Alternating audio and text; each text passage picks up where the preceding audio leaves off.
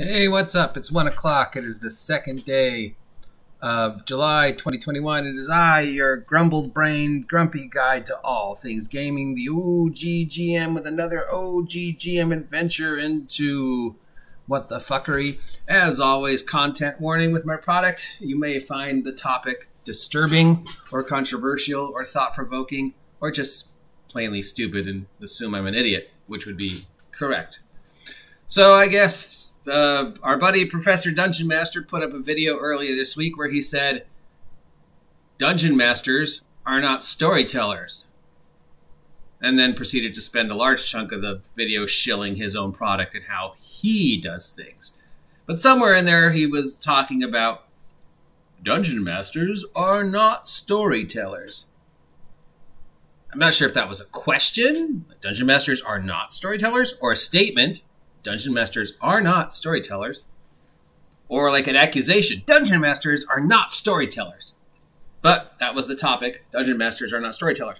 And that's a weird one because, yeah, they are, and no, they're not. It sort of depends upon what each individual's interpretation of that word means to them. Professor Dungonmaster, storyteller. So there is no right or wrong take on it because we all have our own idea of what a dungeon master does, what a storyteller does. Because if you break a story down to its, basic elements, once upon a time, something happened, the end, and a twist, That's a story. That's every story ever. Something happens, the end. The heroic journey, screenwriters, they all argue that there's only a limited amount of stories you can tell and only a limited amount of ways you can tell them. The rub is trying to find unique ways to tell a story because there's only so many ways you can do it. I mean, even in Dungeons and Dragons, which is sort of this role-playing, sort of this open-ended, I don't know what you're going to do next kind of thing. There's still only so many ways. I mean, even with the infinite imagination available to human players, there actually is only so many limited ways to resolve the scenarios. They could come up with something clever that you didn't think of, but still, there are only so many ways to tell a story. So it breaks down to, again, what is your definition of the word storyteller? Because if you notice, the other term most often used for game master, dungeon master, is referee. And you have to remember that even though we call this a role-playing game, there is no set-in-stone rules on how to role-play, or what role-playing means, or what the rewards are for role-playing, or how to role-play your character. Again, it's unique to each and every one playing. So how one player reacts to a DM story is going to be completely different to how a different player reacts to a DM story. And how one DM referees the story can be completely different. So there's no right or wrong way. At the end of the day, the DM's job is to interpret the rules and, say, yes, you can, or no, you can't. And start and stop that session. That's just the DM's job. And once upon a time, stuff happens, 3 hours pass, somebody knocks a soda over on the counter, somebody brings up some mean joke that we spend 2 minutes to 10 minutes laughing about, then the game ends, we hand out the rewards, and we go about our day. That's the game. The DM has told its story in that time frame by saying, once upon a time, players do stuff, the end. This will be continued next week.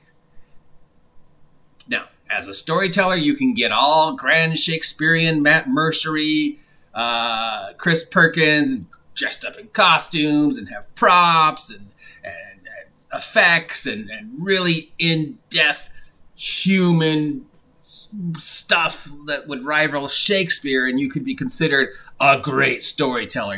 Everybody says Matt Merrcer is a great storyteller.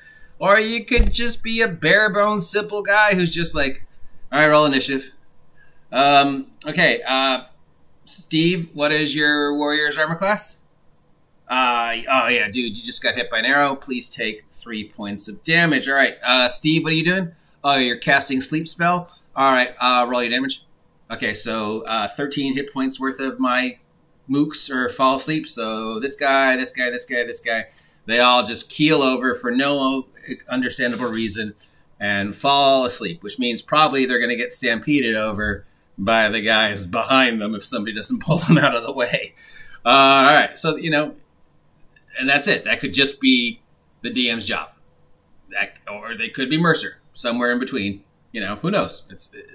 So the DM is not a storyteller. Except, yeah, of course, kind of, they are a storyteller because they have to tell the story of the game and react to what the players do and change the scenarios based upon how the players react to the prompts given to them. If my adventure, my story is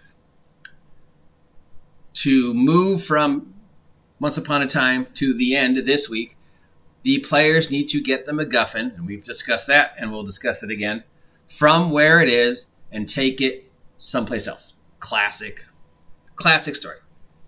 All right, so 3 things are going to happen in order to get the players to take the MacGuffin to where it needs to go. That's the story I have planned, right? I could be all epically Merrcer, or I could be bare bones, you know, me. But then, you know, the players decide, hey, let's not go to place and get MacGuffin. I overheard somebody talking about something, the grandmother's house scenario, and let's do that instead.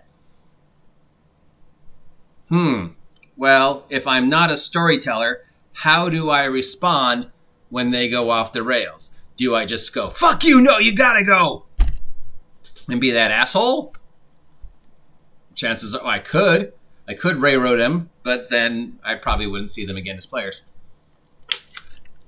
Or do I rewrite the story to adapt to what they're doing? Okay, I don't know how they got this in their head. How can I use this to still tell the story of the adventure? Okay, well, I need them to get the MacGuffin, but I don't necessarily need the MacGuffin to be where it is. So I could take the MacGuffin and move it to where they're going, and I could just take the 2 or 3 encounters based around the MacGuffin, reskin them, and change it to where they're going. So now they've gone off on this side quest because they overheard something, and somehow, as players often do, they've got it in their head that this is what they need to do. You could table flip, but you could also, and the better thing to do is run with it. And now you've just sort of rewritten the story as it's running to deal with what the player characters have done. So you still, at the end of that 3-4 hour, scenario, can go, the end, MacGuffin achieved.